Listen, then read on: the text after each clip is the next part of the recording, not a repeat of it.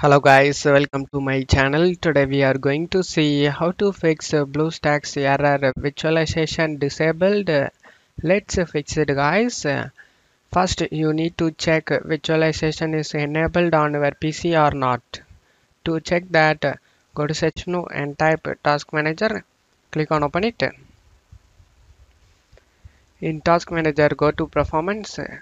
In performance you can able to see visualization enabled or disabled, or here if in our case visualization is disabled, then that's the case you got this error. To enable the visualization, we just need to close stuff here and go to search menu and type system information. Click on open it. In system information, in system manufacturer, you can able to see your motherboard manufacturer name. In my case gigabyte. After knowing that, you just need to close stuff here and open up Chrome.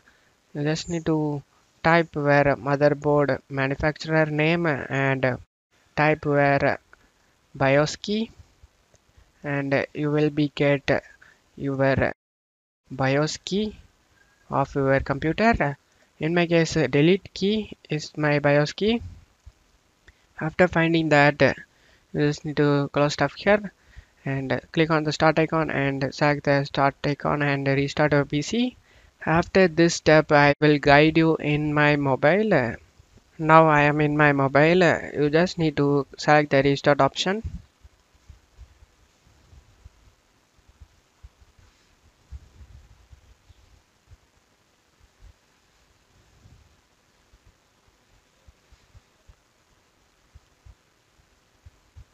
At this starting point I just started pressing delete key in my keyboard and I entered in BIOS settings.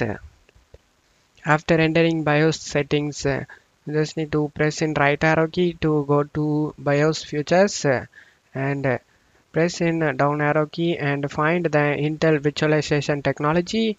Just press enter and you just need to enable this option guys. Select enabled and press enter. After enabling the Intel Virtualization Technology, you just need to press right arrow key to go to save and exit. After that, you just need to select save exit setup. Just press enter and select yes and press enter. After enabling Intel Virtualization Technology, now you can open the Bluestacks and check if the problem solved or not. I hope this solution fixed your problem. If the video helped you, don't forget to leave a like guys. You can also subscribe me and support me guys. Thank you.